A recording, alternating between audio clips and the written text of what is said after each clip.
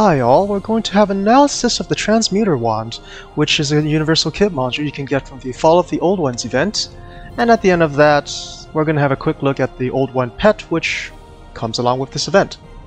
So the highlight, of course, is the wand. So it turns your target into a black cat for 15.4 seconds, with a bad luck aura within 5 meters of that target, and allies of that target will have their shields offline, have their abilities disabled, and they will flee from it. And of course, it does not affect players because, well, we're not going to make you run away, are we? And it has a 40-second recharge. And even with my my recharge reduction abilities, it does not seem to be affected by it. So the only problem is you can't target the cat after it transforms. So for the entire 15.4 seconds, it is completely immune to damage, and you can't target it. So as you can see, there's a problem with that, which is if all your other targets are dead and it still has not de-transformed from a black cat, you got an enemy there that can't be killed.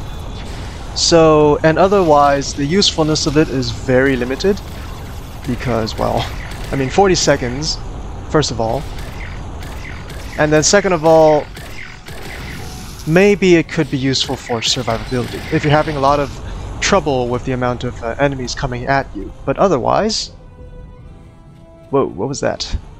Vault War Ghosts!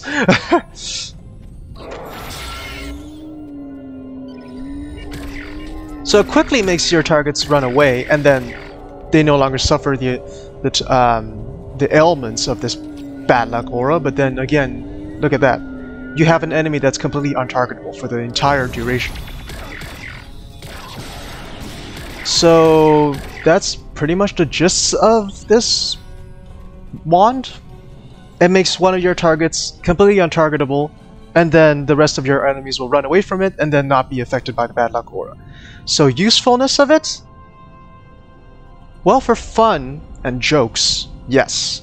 But otherwise, for practical combat applications, it's completely pointless to have. So, I'm going to use my other kit module and discard it.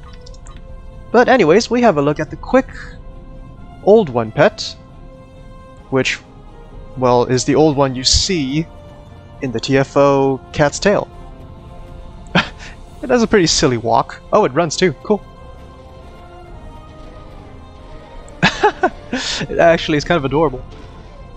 Well, mini Cthulhu, if you want to call it that.